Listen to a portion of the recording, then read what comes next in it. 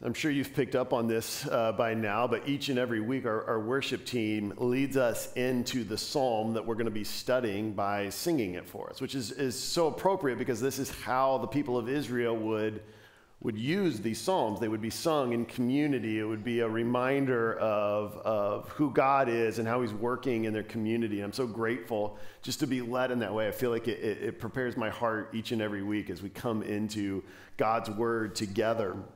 I know many of you already know this, but I grew up in a home with all boys. Well, I mean, my mom was there, but the rest of us were boys. And I have an older brother, about 4 years older than myself, and a younger brother that's 2.5 years younger. And we lived a life of adventure. At least in our heads we did, right? From some of my earliest childhood memories are these moments out in our backyard or riding our big wheels around the block and playing cops and robbers or building a tree fort in our maple tree and stacking it full of snowballs to fend off any impending invaders that were on the way. Right? My younger brother and I, we collected G.I. Joes, and we would spend hours setting up in our bedroom this epic battle of G.I. Joe versus their enemy, Cobra. And in these epic sort of playtime battles in our heads was the defense of the innocent. It was the advancement of justice. With our Transformers, it was the Autobots versus the Decepticons, because good had to win. Because we knew what was at stake in our childhood imagination. So from the very outset, as the earliest age I can remember, I had a sense of what justice looked like. What it meant for right to avail and for wrong to be defeated. And of course, as we grow up and as we mature, our sense of injustice is also honed, right? This is something I've taught my kids from a very early age.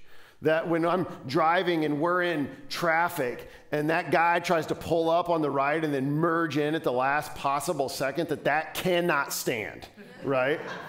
That it would be irresponsible to let that injustice. And so like any good father, I drive recklessly on the tail of the person in front of you to make sure that person cannot merge in and injustice be done.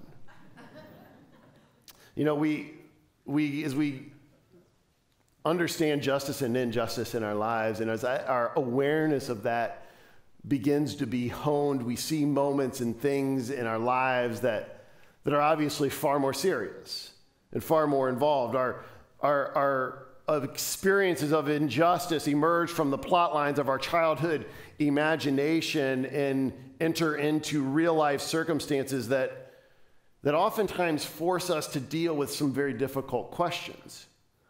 Situations that force us to ask things like, how could this be allowed to happen? Who is going to step up to stop this? Who is going to intervene on their behalf, on our behalf? What sort of brokenness exists to allow one human being to do this to another human being? What would allow them to treat this person this way? And perhaps most personally, like, why isn't God doing something about it? Or as David writes in Psalm 10, why, Lord, do you stand far off? Why do you hide yourself in times of trouble? So today we're going to look at a psalm that we've kind of titled a psalm of justice. And as we enter into Psalm 10, I want to just give you a little bit of background here, because Psalm 10 is most likely, Psalm 9 and Psalm 10 are most likely a single psalm. Somewhere in the history of translation, it was separated, but if you look at the beginning of Psalm 10, there's no notes to it like there often is. There's no indication of the author. And Psalm 9 and 10, most tellingly, are an acrostic. In the Hebrew language, each stanza of Psalm 9 and 10 is a letter of the Hebrew alphabet advancing through the alphabet. And so Psalm 9, David has been citing examples. He's been calling the people of Israel to remember times that God has come to their rescue, that where they have experienced his faithfulness, and they're praising God. He's inviting them into an experience of remembering and praise. Let's not forget times when we've seen God act in incredible ways, come to our rescue. And then in Psalm 10, we enter in halfway through this poem. David gets to this question. Let's turn to Psalm 10. I'm gonna read through this. It's a little bit of a longer psalm, but I want to read through it as a whole, and then we'll unpack it a bit. It begins with these questions. Verse 1, why, Lord, do you stand far off? Why do you hide yourself in times of trouble? In his arrogance, the wicked man hunts down the weak, who are caught in the schemes he devises. He boasts about the cravings of his heart. He blesses the greedy and he reviles the Lord. In his pride, the wicked man does not seek him. In all his thoughts, there is no room for God. His ways are always prosperous. Your laws are rejected by him. He sneers at all his enemies. He says to himself, nothing will ever shake me. He swears no one will ever do me harm. His mouth is full of lies and threats. Trouble and evil are under his tongue. He lies in wait near the villages. From ambush, he murders the innocent. His eyes watch in secret for his victims. Like a lion, in cover, he lies in wait. He lies in wait to catch the helpless. He catches the helpless and drags them off in his net. His victims are crushed. They collapse. They fall under his strength. And he says to himself, God will never notice. He covers his face and never sees. Arise, Lord. Lift up your hand, O God. Do not forget the helpless. Why does the wicked man revile God? Why does he say to himself, he won't call me to account? But you, God, see the trouble of the afflicted. You consider their grief and take it in hand. The victims commit themselves to you. You are the helper of the fatherless. Break the arm of the wicked man. Call the evildoer to account for his wickedness, for that would not otherwise be found out. The Lord is king forever and ever. The nations will perish from his hand. You, Lord, hear the desire of the afflicted. You encourage them and you listen to their cry, defending the fatherless and the oppressed, so that mere earthly mortals will never again strike terror. You hear David's cry in this psalm. The justice psalms, and in many ways are like we studied last week, they're lament psalms, but where David last week was in this season of personal lament, and he's wrestling with God about what he's feeling, this sense of dryness and God's absence in his life. This is sort of a corporate, collective lament. He's looking at situations of injustice that are affecting the people he loves, and he's like, God, where are you at? What are you going to do on behalf of your people? And so much like Psalm 42 last week gave us a framework for how do we approach God in those seasons of life, I think Psalm 10 and other justice-oriented psalms give us a framework for how do we approach God in the face of injustice. In fact, that's the overarching question that I want us to think about this morning. What do we do in the face of injustice? What are we to do in the face of injustice? And I think David provides a framework for us. And it begins at the very outset. It begins when we cry out to God. That's how Psalm 10 starts. It starts with David's honest questions to his God as he thinks about what he sees, what he's experiencing all around him. Several years ago, when our student ministry was growing, we had more kids going on short-term trips than we could handle. And so I recognized that we needed to add another trip. And I had a friend that was a missionary down in Puerto Rico. And I flew down there prior to taking students to kind of scout it out. And he and some of the other staff there at this local church drove me around and kind of introduced me to different people. But they wanted me to see some of the areas that they serve. And he drove me through a community, and it was in the middle of the day, and there were women standing on the corner waiting to be picked up by somebody. Not out of their choice, not because they wanted to, because it felt like it was their only way they were going to survive. And then he took me to this area where there was just this prevailing drug gang that sort of ran this project area where people lived in fear, and you could see drugs being traded on everywhere you looked. Like, it was just, he took me to places where I saw poverty that I will never forget. Like where I just saw people living in circumstances that, although from a distance I knew existed, from an experience I'm not sure that I had ever seen and walked alongside of. And I'll be honest with you, I got depressed. In the midst of it, I thought, what? I'm bringing like 25 high school kids down for a week. Like, what are we going to do about this? Like, how are we going to have any impact in altering any of this? And it left me in this place of hopelessness. Like, I just struggled to understand, like, how could this be allowed to happen? How could so many people be suffering in such a profound way? And I wrestled with God about this. Again, look at this psalm. David asked the question, his sense is, he says, why, Lord, do you stand far off? Why do you stand far off? Why do you hide yourself in times of trouble? And then he begins to develop the source of the understanding where this is coming from. In verse 3 and 4, he talks about the proud person. He says he boasts about the cravings of his heart. He blesses the greedy, and he reviles the Lord. In his pride, the wicked man does not seek him. In all his thoughts, there is no room for God. In verse 10, he says his victims are crushed and they collapse. They fall under his strength. He says to himself, God will never notice. He covers his face and never sees. See, think for a moment about our cultural response to injustice. Like, I think culturally, we have a tendency to respond in one of three ways. The first is we try to ignore it, right?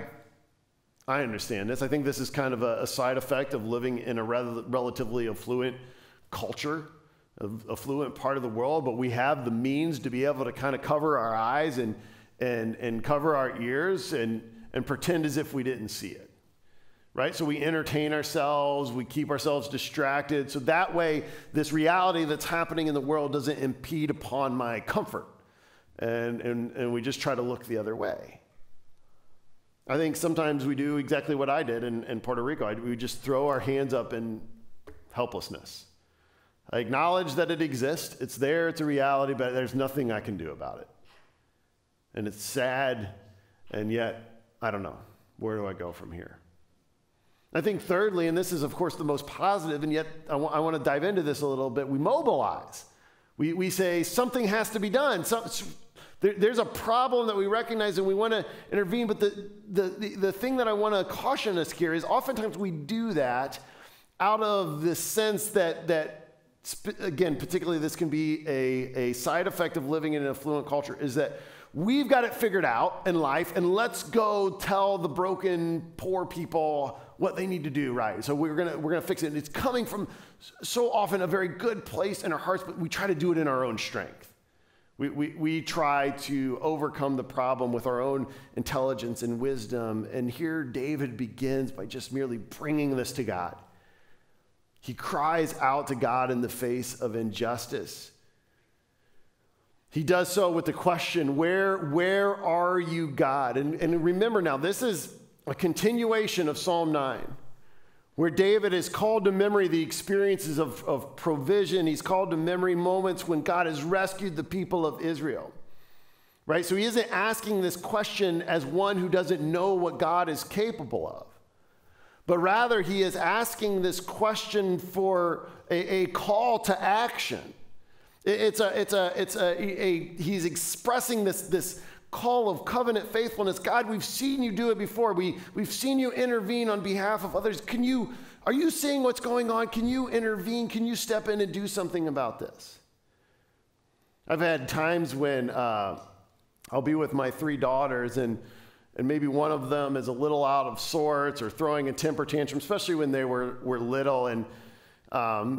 And you could kind of get this look from one of your other daughters that would sort of say, like, how long are you going to let this go on, Dad? Right? You know that look? Like, how long are you going to do something about this?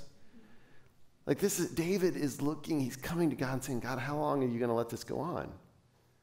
How long is this going to be allowed to happen? I do think it's important here as we think about this to identify that David takes the time to identify both the source of and also the effect of this oppression, this injustice in the world. Well, I oftentimes think of where does injustice emerge from? It often in my head, I'm thinking that the root source of it is hate or power or greed or lust, and certainly things do emerge from that. But David here in this psalm, he roots it in pride.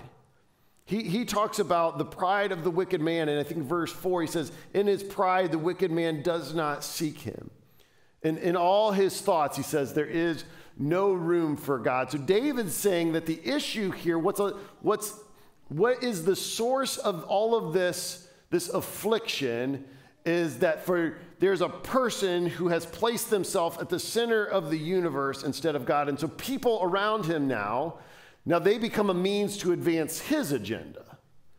The other people around him become something to be used in order to accomplish his own goals. And so instead of seeing the good gifts that God has given him as a means to bless and serve others, he sees others as a tool to be used to his own advantage. And when that happens, the result is always abuse. It's always oppression. Right? Pride says that God needs to see, that he doesn't hear, that he doesn't know, or he doesn't care. And so the proud person operates as if God's not going to step in and do anything about it. And it occurred to me this week as I was working through some of this is that I'm much better at identifying and noticing injustice in the world or my own sort of micro experiences of injustice. I would call it moments where I feel like I'm being treated unfairly, or moments when I feel like I'm being taken advantage of. Like I can recognize those things. I'm not as great at identifying and seeing pride in my own heart, my own life. And again, I want us to understand that what David is writing, he's talking about something on a macro scale. But this can and does happen in individual lives in much smaller ways all the time. I don't have to be trafficking another human being. I don't have to be running a drug cartel. I don't have to be the leader of some corrupt organization in order to operate out of pride and therefore oppress, abuse, take advantage of other people. In fact, we can do this in much more personal ways all the time. And hear me on this. When I do that, when I operate that way, when I treat my wife or my kids or my coworkers or my friends or my neighbors, when I do that, when I see them as a means to be used for my own advantage, that's unjust. That's operating out of pride. I'm putting myself in the center of the universe as if and making no room for God. It's for that reason we can both be simultaneously a victim of injustice while also being the perpetrator against somebody else. So David's psalm here, it gives us cause to pause, to evaluate our own hearts, to ask God to expose in us those elements, even simultaneously as we cry out to him. As we look at the world around us, we say, God, where are you going to break in here? But begin here. Break in here first. Expose in me moments, places when I am operating out of pride and I'm taking advantage of the people around me. So it begins with a cry to God. David says that when the governing authority of our lives is pride, unavoidably the innocent will suffer. The innocent will suffer. But David continues in the second half of this psalm. After he cries out to God, we see that his second response, what do we do in the face of injustice, is that he models to us that we cling to faith in God. We cling to faith in God. Verse 12, David cries out to God, "Arise, Lord. Lift up your hand, O God. Do not forget the helpless." Verse 16, "The Lord is king forever and ever. The nations will perish from his land. You, Lord, hear the desire of the afflicted. You encourage them and you listen to their cry, defending the fatherless and the oppressed so that mere earthly mortals will never again strike terror." I was thinking about how to come at this, and it can be, I recognize that I'm speaking on injustice from the platform and position of somebody who's lived a relatively comfortable life. I can't tell you like I said, I've experienced what I would call micro injustices, personal moments when I've felt taken advantage of. And so it can feel, I think, contrived sometimes when I'm saying, hey, the response to great injustice is cling to your faith. That can feel easy to say. But I was reminded of somebody who I think's example modeled that so well and was her experience. And that's Corrie ten Boom. I don't know if you've heard her story. I don't know if you've read some of her writings, but she tells the story of growing up in the Netherlands in the 1940s when Nazi Germany invaded. And how right away her and her family noticed that Jewish men and women and families were being persecuted, and so they felt compelled to do something. By 1942 or so, they became a part of the Dutch underground that was seeking to hide Jewish refugees and to transport them out of the Netherlands, get them to Switzerland, get them to safety, someplace where they could hide. In 1944, their family was betrayed by a neighbor who reported them to local German Nazi authorities. And Corrie ten Boom, her sister, and her dad were all hauled off to concentration camps. The people actually that they were hiding at the time were able to escape and got away to safety. Corrie ten Boom's dad died within 10 days of being in the concentration camp.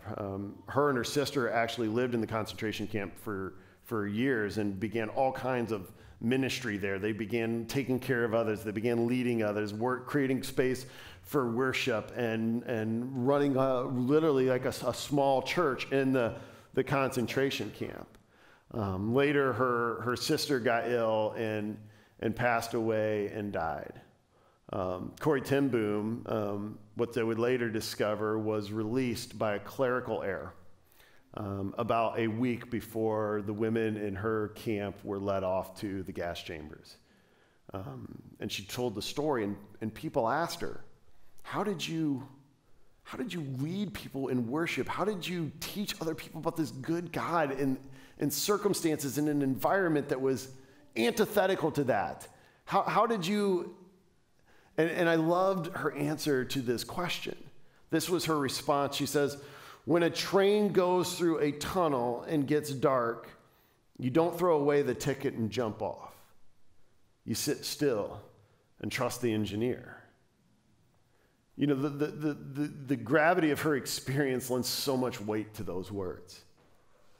What do we do in the face of injustice?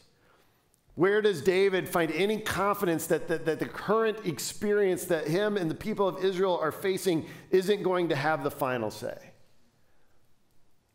It's in that refrain. That the Lord is king forever and ever, he says in verse 16. In verse 12, he says, arise, Lord, lift up your hand, O God. This picture of God's sovereignty. If you remember a couple weeks ago when we were talking about Psalm 8 and David talked about the fingers of God, how that's this picture of this personal, careful activity, creative activity of God. The hand of God is a picture of God's sovereignty, of his control. And so David, in the midst of unanswered questions, says, my confidence resides in the fact that he is king forever and ever, that he is the sovereign Lord. So this really, there's two things here that I think is important that we understand and that David points out. First is that this resides for David, this sense of certainty, this security, this clinging to God in faith. It's rooted in the character of God. David is convinced of who God is. His confidence rests in the one whose character is the very definition of justice. Remember, God in David's mind is the measuring stick of what it means to be just. This is a common theme that the prophets come back to time and time again. In fact, the prophet Jeremiah, he says it this way in Jeremiah chapter 9, verse 23. He says, "This is what the Lord says. Let not the wise boast of their wisdom, or the strong boast of their strength, or the rich boast of their riches. But let the one who boasts boast about this, that they have an understanding to know me, that I am the Lord who exercises kindness and justice and righteousness on earth. For in these I delight, declares the Lord." See, all of this is David is convinced of his character. If he is not convinced that God is good, if he's not convinced that God is just, then this entire conversation is really just an exercise in the theoretical. It's an exercise in futility. But David is certain. He is convinced of his character. And it's because that he trusts the character of God, then secondly, he understands the outcome. He's convinced of the outcome. Remember how David depicted the proud operating as if God doesn't see, as if he doesn't know, he's not going to act, and they face no retribution, no intervention from God. David comes back at this in his conclusion in verse 17. He says, "You, Lord, hear the desire of the afflicted. You encourage them. You listen to their cry." Verse 14, "But you, God, see the trouble of the afflicted. You consider their grief and take it in hand." Where is David's conviction emerging from here? David is speaking truth into circumstances that he does not see or understand or know an outcome for.